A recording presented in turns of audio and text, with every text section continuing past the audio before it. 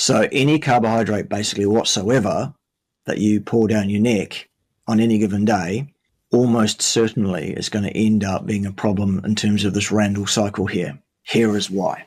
Glucose in the bloodstream, glucose here at the top, outside the cell. In other words, that's been delivered to the cell because you've got glucose in your blood.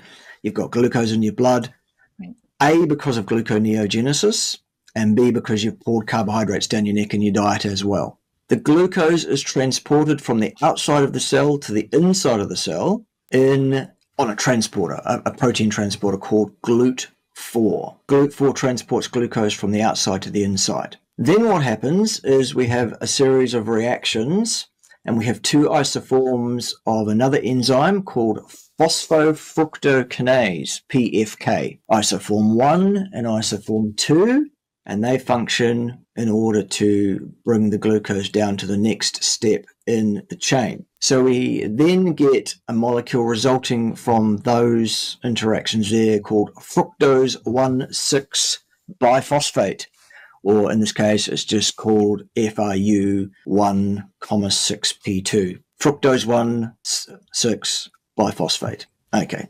fantastic. From there, a molecule called pyruvate is generated by some other enzymes, and then pyruvate goes through a series of reactions when you're using glucose as a fuel source, where it's broken down to a substance called acetyl-coenzyme A in the middle here.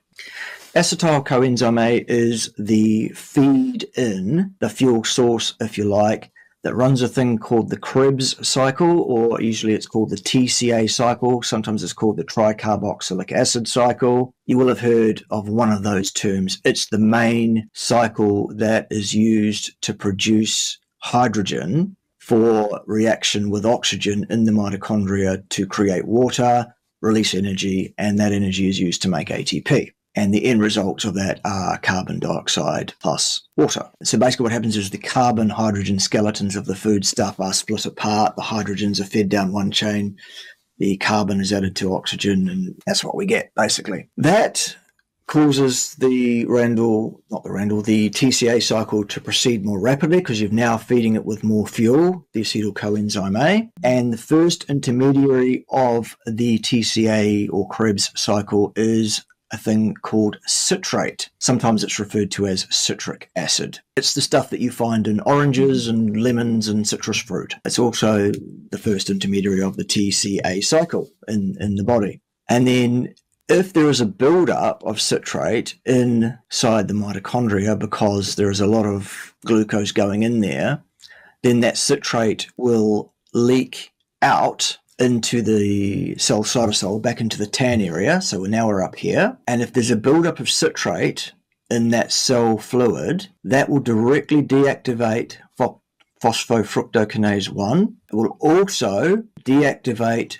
GLUT4. What's going on here, Judy? Why would it do that? Well, sugar, glucose, inside our cells at a concentration above what our cells are designed to run on is toxic. It causes damage to protein structures, which is what a cell is. It's a protein structure. It causes damage to DNA in the nucleus of the cell. It destroys cell membranes. Basically, the disease diabetes is elevated blood sugar. Why does the blood sugar elevate? Precisely because the Randle cycle protects the more important parts of your body, the cells of the body, from that damage. How does it do that? It locks that door, the GLUT4. That is what insulin resistance is.